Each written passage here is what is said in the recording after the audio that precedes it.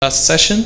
Our first speaker is Laurent Freidel, who's going to talk about quantum geometry and entanglement from corner symmetry.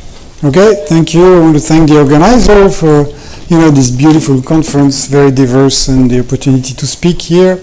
I also want to mention, here I'm going to give a bit of a summary of many ideas that we have been developed with many. I was lucky to have many bright collaborators, and for people who are interested, some of these ideas are kind of summarized, more for a quantum gravity audience, but as you see, some of these ideas are very general in some way.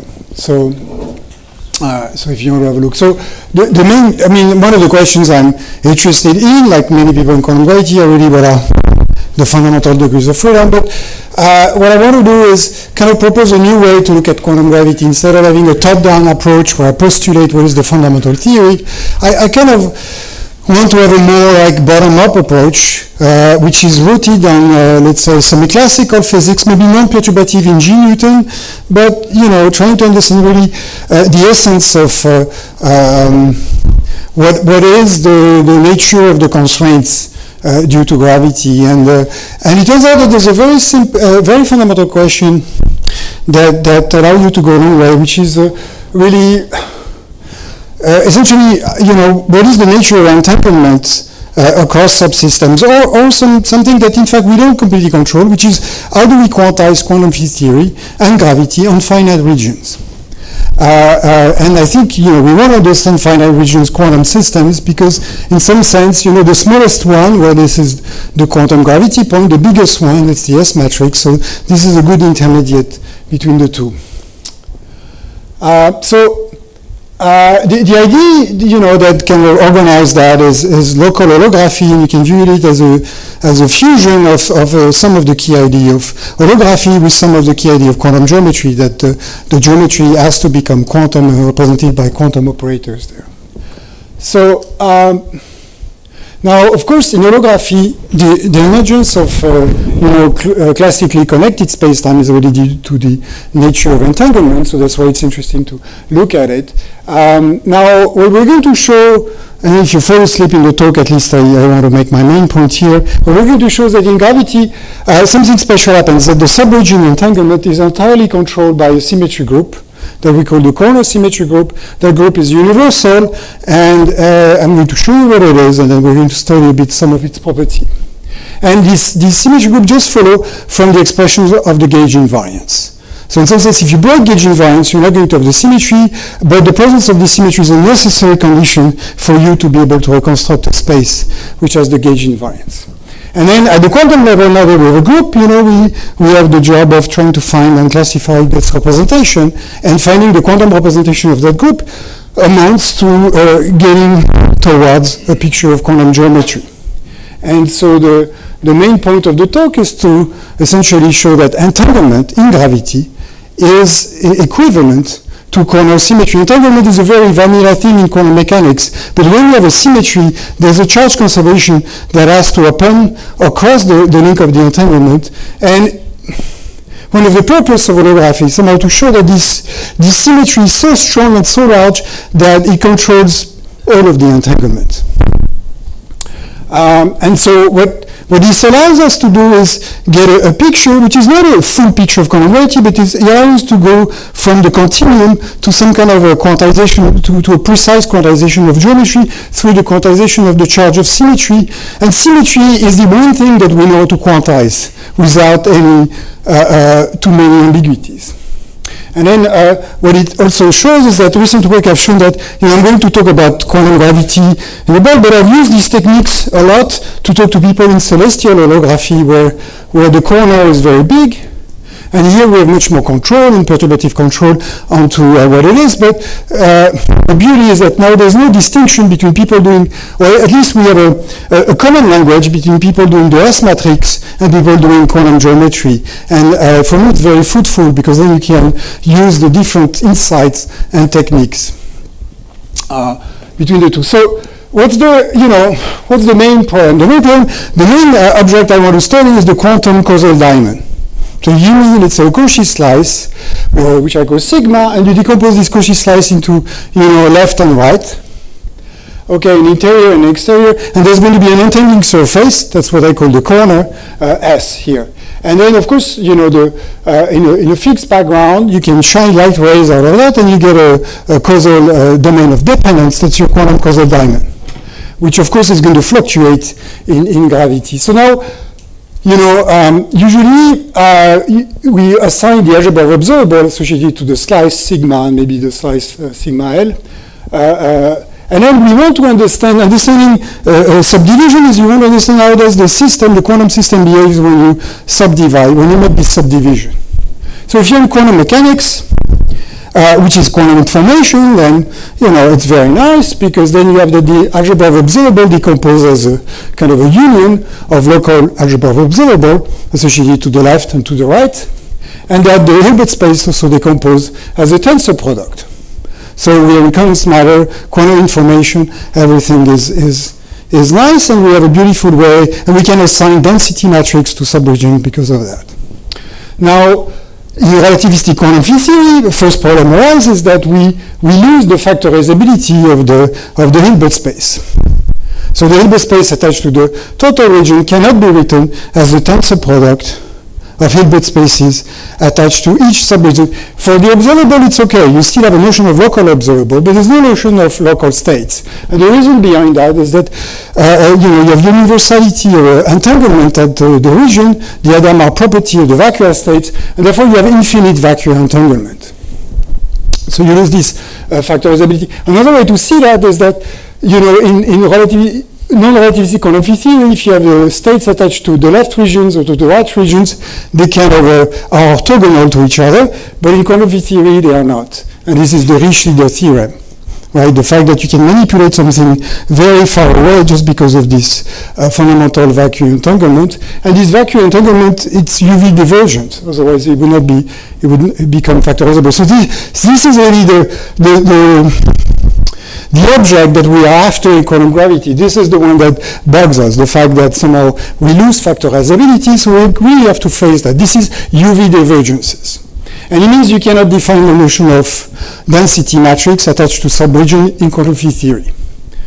Okay, so now in gravity, in fact, the non-local, it goes even beyond, because in gravity, of course, it's a field theory, so we don't have factorizability of the Hilbert space, but we don't even have factorizability of the observable, the gauge invariant observable now, because the observable have to be gauge invariant.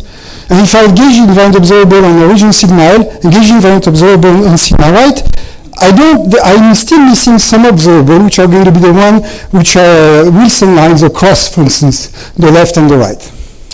Okay, so clearly there's something interesting. So, you know, as much as in the literature people went from quantum mechanics to quantum field theory, and there's an infinite number of papers about that, and the type 3, etc., there's very few people that go from quantum field theory to gauge and gravity, and this is what I want to focus on.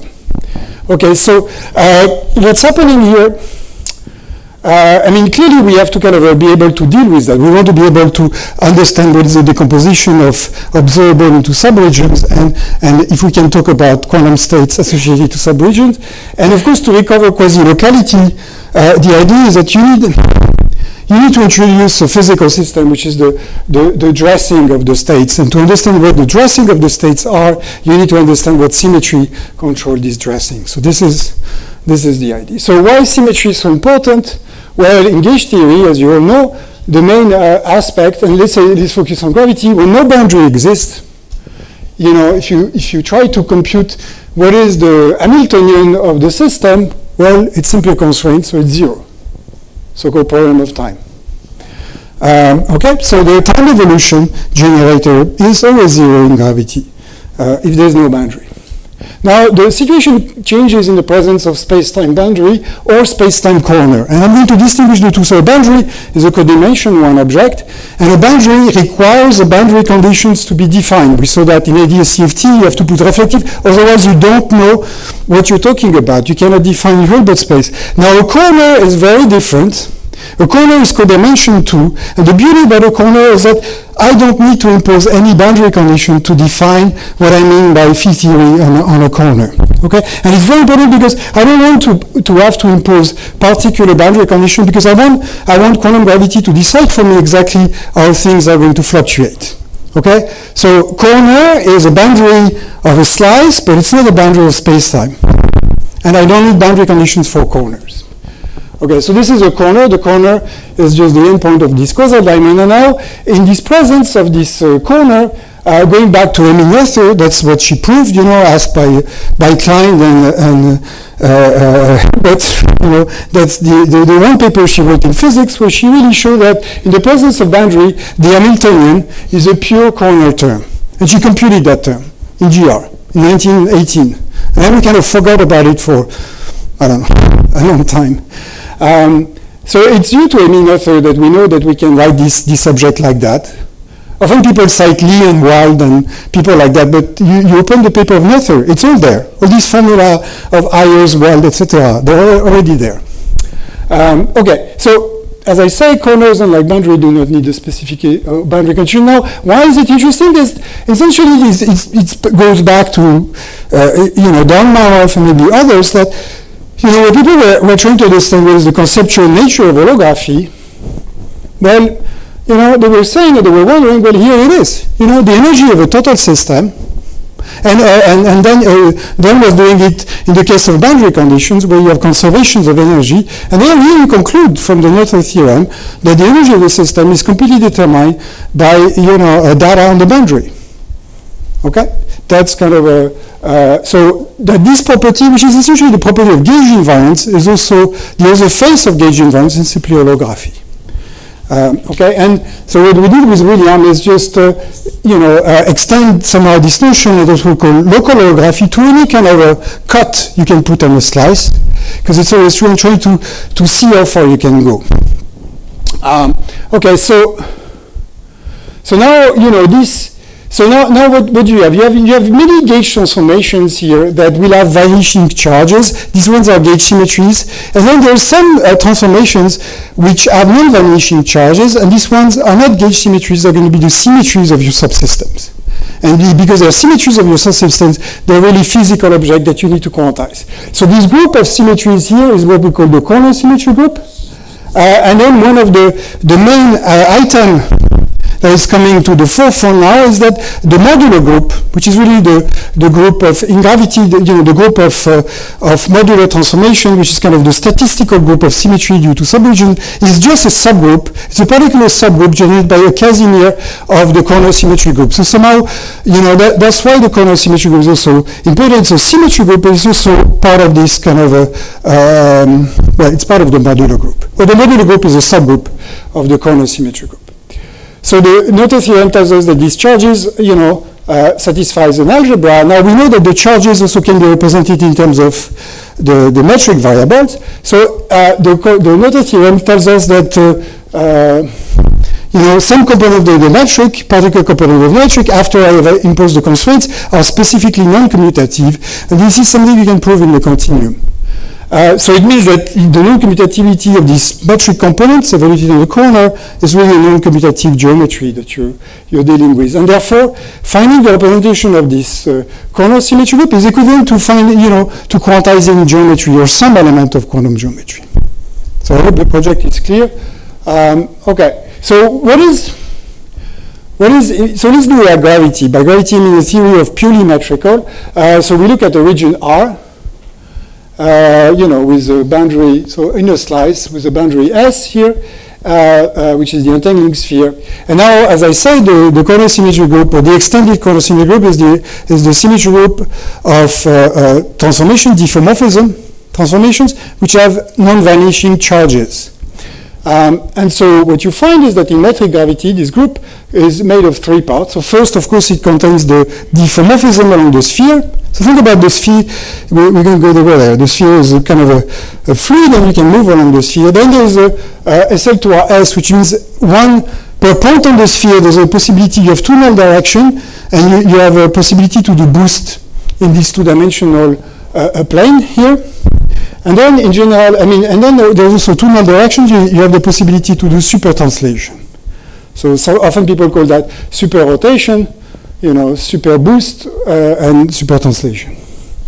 And I'm going to focus on the blue part because the super translations are different. They kind of move one slice to the other, and I have to be able to compute the flux. But first I want to understand some of the kinematics, like think about taking a snapshot of geometry at a given time, and I want to know what are the elements, what are the constituents of the geometry, and then of course how they evolve in time through the flux and how these charges couple to gravitational radiation. Here we're going to spend more time in the first part of the project. So now, something which is extremely important is that this group is doubly universal. So what I mean by doubly universal is that it's the same group whether you have a small s or a big S, a round S, or a wiggly S. It's not that it's only true for the black hole horizon. It's true for any cut. So whether it's an infinitesimal one or an asymptotic large one. And then also less obvious, which was proven by Speranza based on work by Well.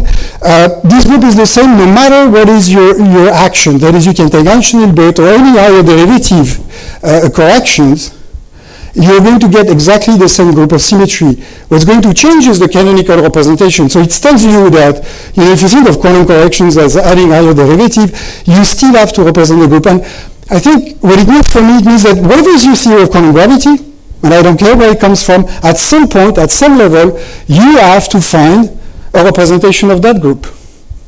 Any theory of quantum gravity, or if it's not a representation exactly of that group, you have to tell me, well, that group is deformed by the Planck string or the string scale or whatever, but you have to go back to that, because if you don't find that group, you are fundamentally breaking diffeomorphism invariance. Which, okay, maybe if it's your option, then we won't talk. But, and the beauty is that here, you see, it's very theory agnostic. So we should all agree that whatever the theory is, in your theory, you should be able to do that calculation and get an answer for what this object here. So, okay, so that's why I kind of like it. In the sense, it's kind of a firm ground in which you can stand and build a much more fundamental picture of geometry. So, okay, so usually maybe you have heard about symmetry group at asymptotic infinity, etc. Okay, so here an equation is missing. I just have the group I was writing before here. This is the group I was writing before. Now, of course, I can look at a subgroup that preserves a null direction, and it's the symmetry group of null surfaces, which was well known, which we call BMSW. So this is something that was identified in the literature on horizon, an isolated horizon, dynamical horizons. But it's also the group of symmetry that happens at infinity. So it's not like there's zillions of different symmetry groups. There's only one symmetry group that you have to represent, and then if you go to infinity, you just represent a reduction because you have a preferred null direction. Okay, so it goes back with this universality of what the group is. So the study of this representation theory for final group, feeds the one at infinity and vice versa, in some sense. So BMSW, and here in BMSW, you have a null direction here. What are the infinitesimal generators? Very simple. You have a super translation. You have a tangent vector in the coordinate where A, and then you have the Weil is kind of this boost, which is very important. And at infinity, okay, an equation is missing again here. The W, what happens at infinity is that this Weil factor is proportional to the divergence of the vector field because of the conformal structure. Okay, so that's the group. And then, okay, so if you have a group of symmetry, and I'm not going to give you exactly the formula how it relates to the metric components, but you want to understand what are the representations, what are the Casimirs of this object. Now, it's a semi-direct product. If you remember something about Poincaré, SO3 acting on R, you know that the representation theory are classified by the little group representation. So what are the little group? So the first thing you have to appreciate is that you want to understand what is the Casimir of SL2R. And the beauty is that in all the model you can imagine the Casimir of SL2R is simply the area form on that sphere. Okay, so and you can understand geometrically what is the subgroup generated by this Casimir. It's really, if you have a null surface and I give you a metric, if you have a surface I give you a metric, there's two preferred null directions. which are the directions where these normal vectors are null for that particular metric. And then, of course, there's a preferred subgroup, which is the subgroup that preserves that null plane. This is the group generated by delta V. It's the group of boosts, okay, along the null plane. So this area element is the local affine boost group, if you want. And now, what is the little group? The little group is the group of diffeomorphism that preserves that Casimir. So it's the area preserving diffeomorphism group. Okay, and luckily, Arnold and all the Russian mathematicians have developed the theory of representation of this group. So it's kind of well known, maybe not as well known as the Virasoro group, but there's a lot of literature where you can use to quantize. So and physically, in fact, this group of symmetry, when I replace SL2R by just functions, and I think of square root of G as a density, is really the group of a barotropic perfect fluid. That if you quantize, you get helium-4 in 2D. If you quantize it in 3D, you get helium-4. Okay, so the area-preserving diffeomorphism group has a generator, which is the vorticity, and then, okay, you can construct, essentially it's the fluid vorticity. What I'm saying is that you have a diffeomorphism generator, so you have a notion of momenta generator. You can compute the vorticity of this momenta. There's some decoration to the fact that it's non-abelian. You can prove that this object satisfies the area-preserving algebra. And then the Casimirs of this algebra are simply these moments of the vorticity here. Which is something that is used in predicting the weather on the sphere. The Casimirs are exactly the things that do not change very fast, even in this chaotic system. And that's how we can predict the weather for a few days. Okay, so here we have a complete classifications of representations when the area form is strictly positive in the continuum. Now, okay, so let's talk a little bit about edge mode. Of course, here, there's a bit of a certainty in quantum gravity. So which surface am I talking about? How am I going to place a surface in space-time? Well, in order to do that, I need you to give you a field where that surface is. And this is what I call an edge mode field. Now, in field theory, it's kind of simply a coordinate, and it's completely decoupled from the phase space. But in gravity, it is not decoupled from the phase space. So the edge mode variable are kind of physical in the sense that, like our 4 edge modes, 2 are transversal and 2 are longitudinal, they are promoted to operators. Here, sigma is the position on the sphere. So what you have is this kind of 4 operators associated with the sphere, and they are kind of necessary to define the locations of the sphere in a different invariant way. Okay, and of course, because the operator, they're going to fluctuate, so it's perfectly consistent with your notion that, it's kind of hard to precisely locate a sphere element here. So now what the edge modes allow is, okay, here I'm going very fast, the possibility to define gauge invariant observable, because you can use them to dress your observable. And what it does, and this is the construction we did with Anthony in 2016, we constructed the algebra of gauge invariant observable, which contains, the naive algebra, and then there's a wedge product here with the algebra and the boundary. It turns out this algebra has also a mathematical name. It's called the cross product algebra. And so the extended algebra we constructed is simply the cross product algebra with the symmetry group. And now recently people have been excited about the cross product algebra because there's another result by Kohn that shows that if you have a cross product algebra and one of the elements of the symmetry group is the modular Hamiltonian, then you go from type 3 to type 2. So you're resolving already UV singularity. So there's already a mathematical theorem that the presence of edge modes, which kind of makes sense, once you allow somehow the boundary to have certain quantum fluctuation, you can mathematically prove that you don't go to type 1, which would be like, full resolution of the singularity, but you go to type 2, which means that you have a density matrix. And the main reason it's possible here is because in gravity, the modular Hamiltonian, so what is the modular Hamiltonian? The modular Hamiltonian is the log of, it's proportional to the log of your, density matrix, or would-be density matrix, and this object here is exactly equal to the area operator. And the reason it's exactly equal to the area operator is because of the quantum constraints.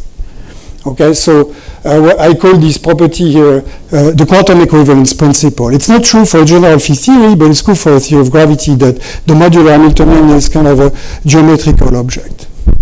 How much time do you have? 5 minutes. We started, yeah, you Started 7. Okay. So that was a little bit fast, but it shows you this connection between. So now I go back to this idea.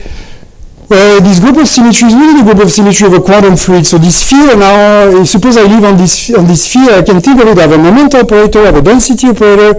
I have exactly all the elements to define a quantum fluid. In fact, the representation theory was defined. So I can think of a quantum fluid, and then the beauty is that I can say, well, and what is the analogy? The analogy is the area density is really the fluid density, the outer curvature is really the fluid vorticity. And then these are the two Casimirs, so therefore the quantum representations are labeled by what choice I make for these densities on the sphere. And we can do that semi-classically. So what is a classical fluid? The classical fluid is a fluid where both these densities are continuous with respect to the Lebesgue measure. Okay? If you take both rho and omega to be continuous with respect to the Lebesgue measure, you're describing a classical perfect fluid. But now, it's a measure, so if you think that these measures are discrete measures, these are different quantum representations of your symmetry group, then you get a quantum fluid. And in particular, this is how Landau somehow discovered the atom. He said you can discover the atom just by quantizing the symmetry group of a perfect fluid. And you can discover the nature of helium-4 by quantizing the velocity, which means you're quantizing the vorticity. So it's kind of interesting that it's kind of an effective method, but now in this effective description, I already have quanta of geometry, just purely from representation theory. So this is what I'm doing here.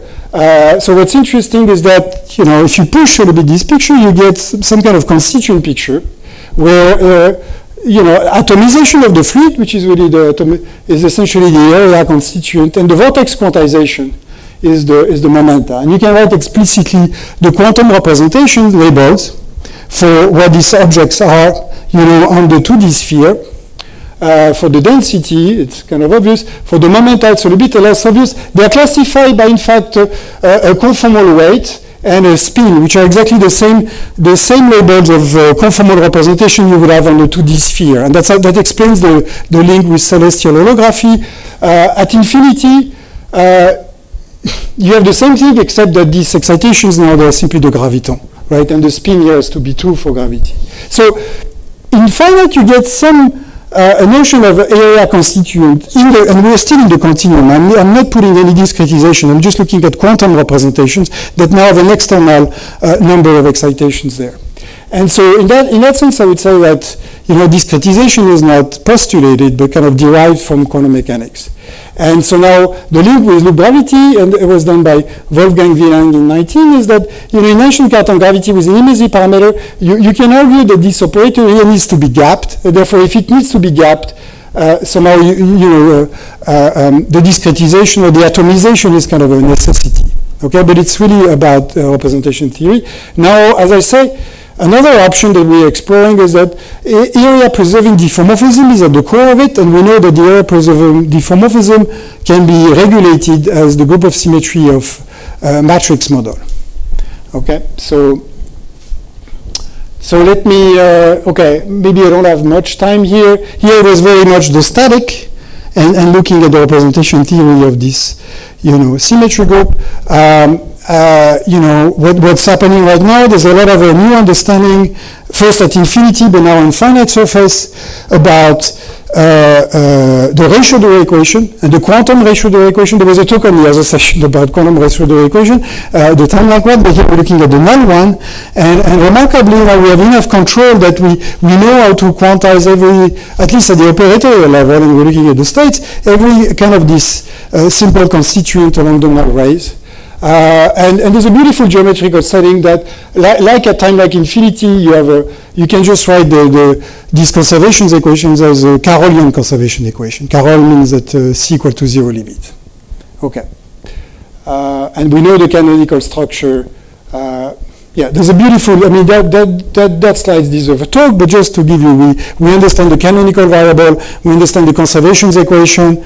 It took us a long time to go, I think, the tarmac surface, it's well known that you have a relativistic fluid. Here we understand now the nature of the Carolean fluid. So I want to take a summary. So what I presented here is that there's profound consequences of Noether theorem for gravitational theory, which leads to kind of a new picture of quantum geometry as representation state of the corner symmetry group at every cut of entanglement here. Now, this corner symmetry group encodes non-commutativity of the geometrical observable associated with subregions. And to me, that's, they represent, quantum geometry in that sense. Now, if you push it and you take seriously this representation, it leads to a discretization of space from the representation of this continuum infinite dimensional group. A little bit like, you control Virasoro and you find a gap and you find some discrete spectra, but this is a quantum property of representation. It's not something classical. And now, as we, there's a notion of edge mode that needs to be put there. You need to have variables that really dress your observable to tell you where you are. And these edge modes are now kind of mathematically proven to be exactly the fundamental reason at the semi-classical level between the type 3, type 2 improvement that happens in QFT. And and dynamics along null surfaces are kind of interesting. There's a wide history of horizons and quasi-horizons and gravity wave generation, but I think now we can start to look at it with a bit more of a quantum eye. Thank you.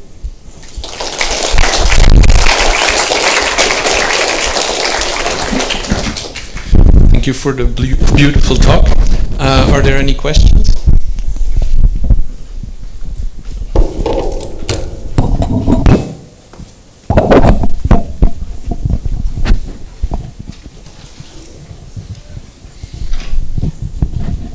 If I understood correctly, this is just pure gravity you are talking about.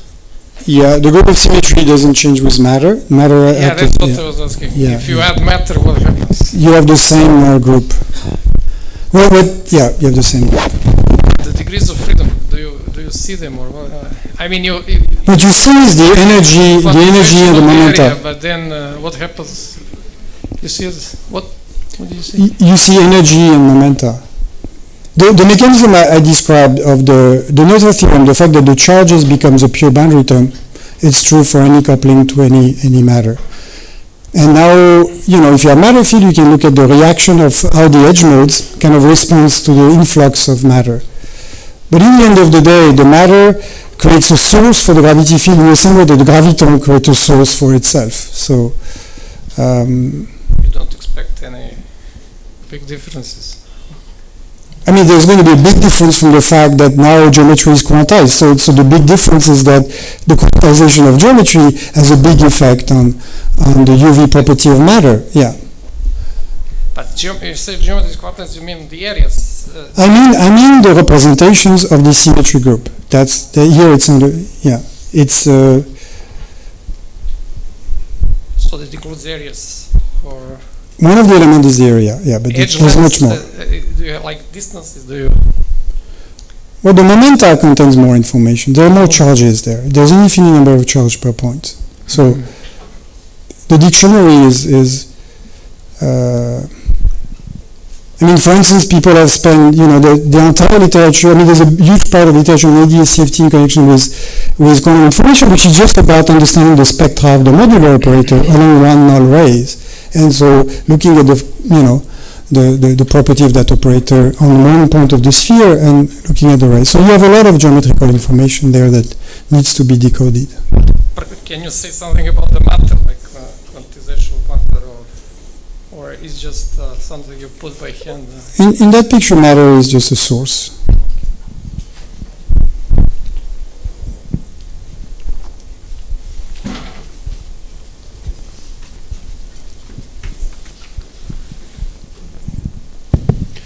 Yeah, thanks, Laurent, for the very nice summary talk, and also for connecting it with the recent discussion on the cross product. Can you actually maybe go back to the slide? So I think I didn't quite catch sketch how the cross product is formed here? You're saying that it's built from basically the modular Hamiltonian and then essentially the dressed observables. So there's two elements to that. First is in 2016 with William we constructed the sets of gauge invariant observable associated with the region using somehow this edge mode, which is the position of the boundary, and then we show that you have to dress an observable with respect to that position.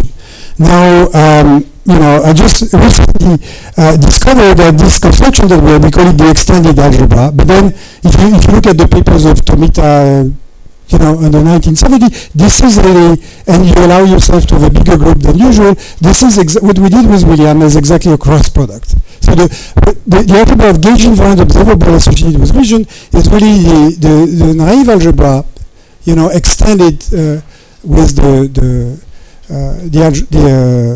group algebra, like a fusion. It's a cross product. It's a semi-direct product. Okay, so this will be explained in a paper to come with Elliot here. And now the link with the modular group is that you have to say, okay, so far so good. What you have to argue is that the modular group is a subgroup of the corner symmetry group. Right, so you have to kind of promote at the quantum level this equality, which is a classical equality at the quantum level. So you have to identify the area as the generator of the modular group.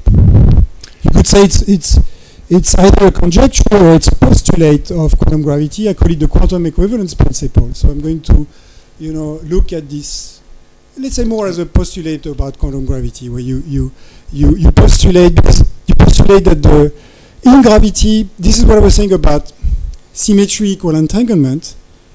That's kind of the mathematical formulation of it.